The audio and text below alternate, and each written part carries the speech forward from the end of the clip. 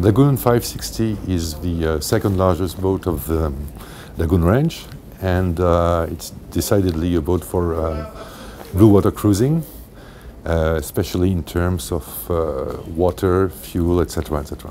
What's very typical of Lagoon boats is the fact that the windows or the portholes are vertical, so that you get a better use of space inside, and also you get better protection from the sun and from the heat, due to the fact that a vertical window protects you better than, I would say, an angled window.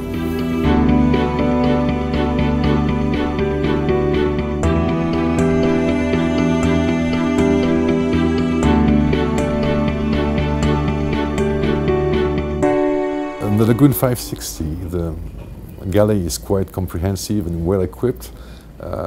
It has a fridge and an ice maker and then the freezer. It has a lot of storage, because when you have 8 people on board, you need to be able to cook for 8 people. So storage and cooking capacity are very, very important.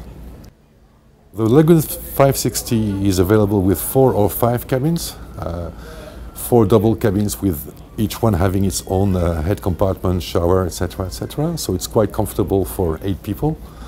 And one of the very special things about big lagoon catamarans is the fact that they have like a flying bridge on the top with a steering position at the top, so that you can really see well around yourself when you're maneuvering and things like that.